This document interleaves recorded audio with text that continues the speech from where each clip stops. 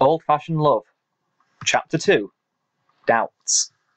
When I woke up, AJ was gone, which, of course, isn't an unusual occurrence with her. She's an early riser, trying to get a few hours of working at the orchard before school for the longest time. Now, it's just ingrained in her nature. Me? I was always a few minutes shy of being an early riser and was always down for a nap, and the orchards were a great place for those. I got up and mended my way downstairs, yawning and scratching my bed head into something resembling orderly locks. I looked long into the mirror after using the bathroom and brushing my teeth. Would AJ like it if I grew my hair out a bit or styled it maybe? Or would she be upset if I changed it at all? I had settled on the spiky, feathered locks out of simplicity. A few seconds in the morning were all I needed to be ready. I once heard Rarity say she spent an hour on her hair some days. I don't have the patience for that. Hey, Dash, Apple Bloom said as she walked into the kitchen. You're up early. Danger sleeping over at a farm girl's house? I said, dropping into a chair. I'm sure I'll find a nice tree to nap under later today. Just don't do it in the orchard, okay? She said as she pulled on a wide-brimmed hat. It's due to get sprayed later today on account of that weevil infestation we found. I nodded, another yawn sneaking out as I did. I got up and rummaged in the cupboard for a moment before sitting down with a bowl of cereal and a glass of orange juice. I tried to focus on planning my workout for today, but I kept thinking about last night. AJ had let me talk to her parents' graves and gave me privacy while I did it. That was something that spoke volumes to me, about how she felt about me, how much she trusted me with her parents. And I was worried. How was I going to screw things up this time? I ate the cereal in silence, my mood turning the sugary meal slightly sour into my mouth. I had an idea, and I had just enough time to do it before my training session. I bent over at the waist for a moment, then stood and put my hands on my head, expanding my ribcage, which allowed for maximum expansion and let me catch breath faster. Bending over actually compresses your lungs and takes longer to recover from exertion. It was one of the first things you learn when you're serious about making a professional team. I had just done a 500-yard dash, timing myself out using my newfound speed. My time was down 2 seconds, but it still was too slow for my tastes. I'd never qualify for a starting spot with these times. I kicked at the grass angrily as I walked up a small hill and plopped down under a weathered old tree that grew next to the racetrack. I couldn't figure it out.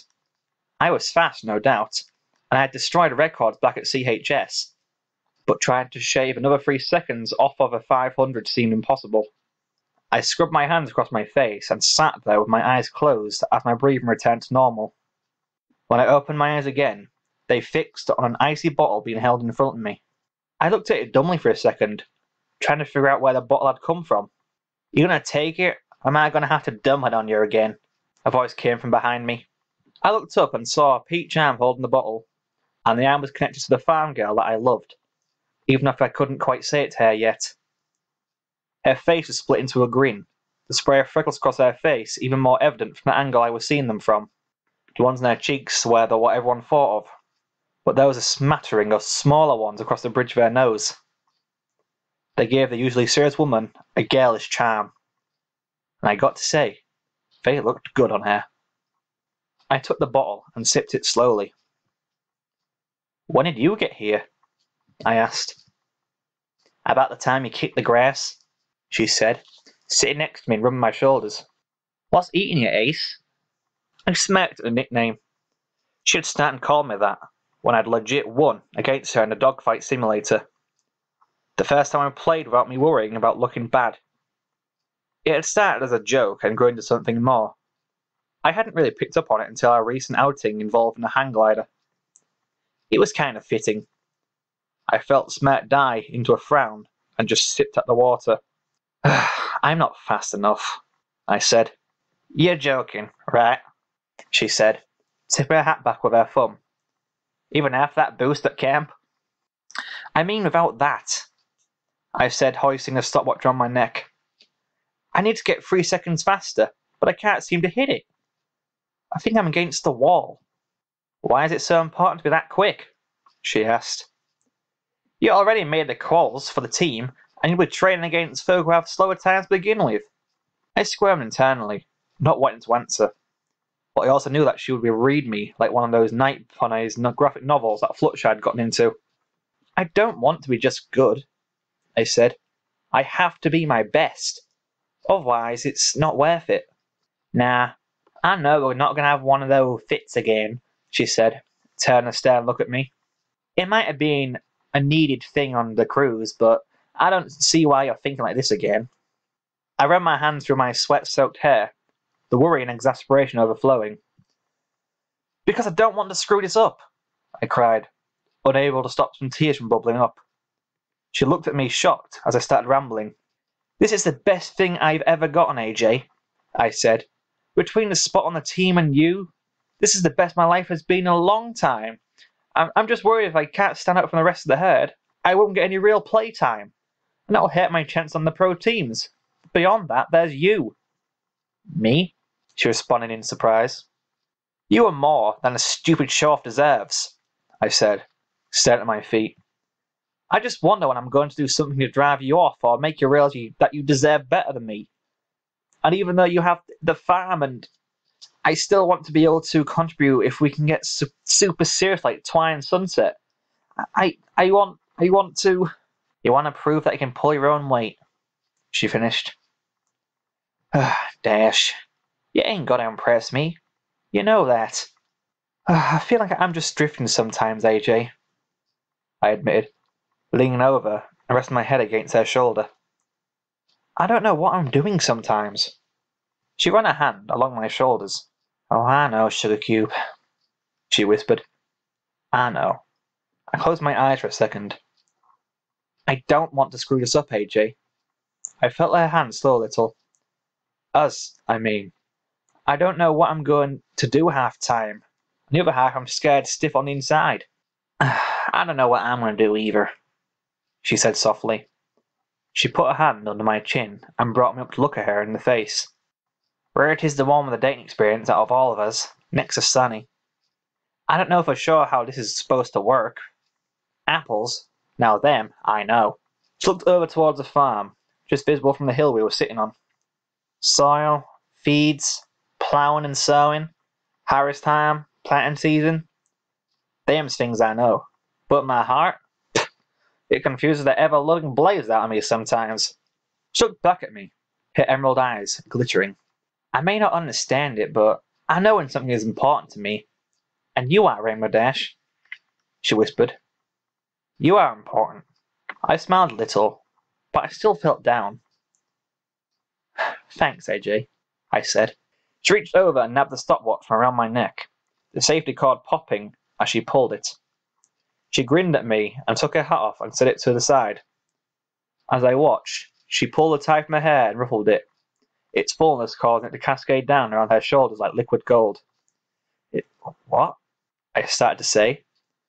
I'll make you a deal, she said. If you can run the 500 in the time, you get a kiss. She put a finger on my lips as the grin spread. But if you don't, you gotta help me harvest the South 40 tomorrow. No magic allowed. I grimaced. The fact that I could fly in the orchards as I helped pick from time to time was pretty much the only reason I volunteered, and I did. That, and the blonde country girls next to me, of course. Seems like you get all the benefits, I said with a smirk. Help with harvesting or kissing a smoking hot girl. You going to run? She said with a smile, holding up the stopwatch. Or are you going to flap your gums all day? Just say the word, I said, jogging over to the sideline. Go! It's getting late, she whispered into my ear as we sat under the tree a few hours later. I nodded, thinking. Yeah, it is, I suppose, I said. Rainbow, she said. Why are you so worried about screwing things up? You've been doing just fine so far. Oh, I don't know, I said. Sometimes it just feels too good to be true. And you know the old saying. I sure do, she responded, nodding. Thing is, though, neither of us know what we're doing, but we seem to be doing just fine. I ruffled my hair a little, sighing. But isn't love supposed to be this massive flood of emotions? I asked. I mean, I keep hearing how people in love can't stop thinking about each other, doing little things with each other, and being generally annoying. I chuckled. But we aren't like that. Oh? She said. I saw the flowers on my folks' graves today, and I know they didn't come from our garden. I blushed. It just seemed appropriate, I whispered. And running interference with me on AB's birthday? You worked hard on our surprise party, I said. I didn't want the effort wasted. Oh, okay then, she said, popping her hat on my head. When you see an apple, what goes through your mind? You, I said, before realizing what I was saying. Sounds like you got the trifecta, she said smugly, planting a kiss on the tip of my nose. Sides, she whispered into my ear. Truth be told, I'm more a little infatuated with you myself. We climbed to our feet and sped back to the farm. I grabbed her hand and brought it up to kiss it gently.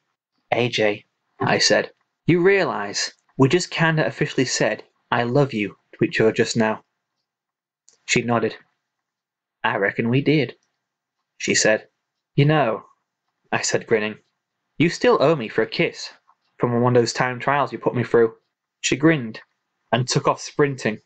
You'll have to catch me first, Ace, she said as she darted away. I grinned. I may have doubts about things, but I know a sure bet when I see one.